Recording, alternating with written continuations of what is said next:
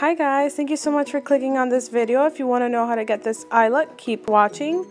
You want to start off always by using some sort of barrier. Of course I use tape like you see here in my other videos. It just gives me such a clean look, especially with these dark colors.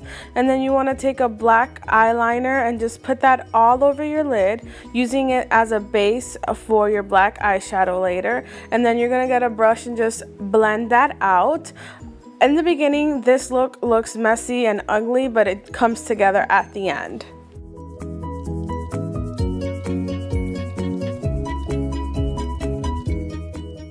Make sure when you blend this out not to take it any higher than your crease.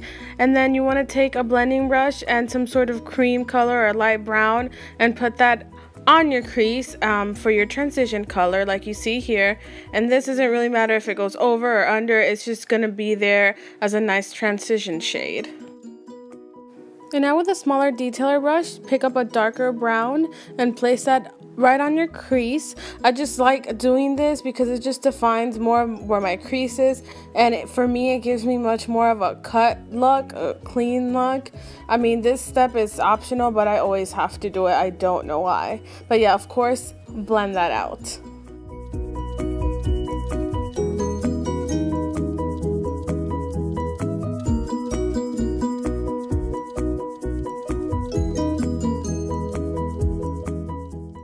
And now with a flat brush, I'm picking up that black glittery color you saw there and just packing that tight on my lid, making sure I don't go over my crease. And yes, after that, of course, you're going to blend it out. And you're going to see that the glitter kind of goes away, but I'm not mad about it. You can still see some, but it just softens it up a little bit, which is what I was going for. Always take your time blending. I know it's tedious, but it really makes a difference. And then just go in with your favorite liquid liner or gel liner and line your eyes, because I feel like that finishes the look. It just gives it that pop, that wing that it needs to make it even more smokier. And yes.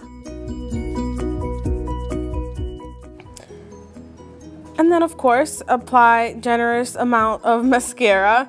And you can either put falsies on or not. It's totally up to you. Of course, I'm going to put false lashes on. And then I will come back after I do the rest of my face to show you how I finish the eyes.